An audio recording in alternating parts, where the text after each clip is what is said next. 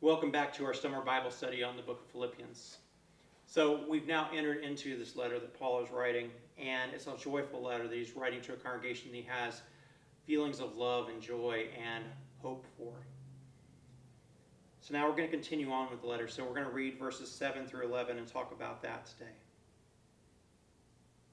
So Paul writes, "It's right for me to think this way about all of you, because you hold me in your heart. For all of you share in God's grace with me, both in my imprisonment and my defense and confirmation of the gospel. For God is my witness, how I long for all of you with the compassion of Christ Jesus. And this is my prayer, that your love may overflow more and more with knowledge and full insight, to help you determine what is best, so that in the day of Christ you may be pure and blameless, having produced the harvest of righteousness that comes through Jesus Christ, for the glory and praise of God."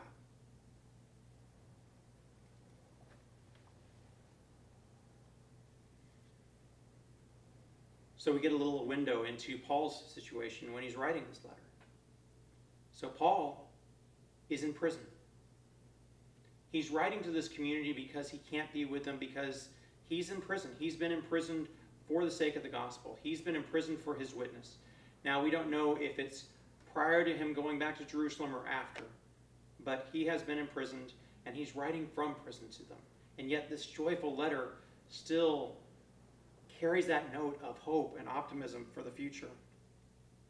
And I think part of that is the love that he shares for them and the practice of love that they share for the community around them and one another.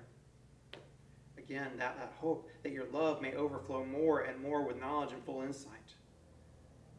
You know, that desire for them to be pure and blameless on the day of Christ, that their work and their love may show that they are followers of Jesus Christ. You know, like the old song says, that they will know that we are Christians by our love, by our love.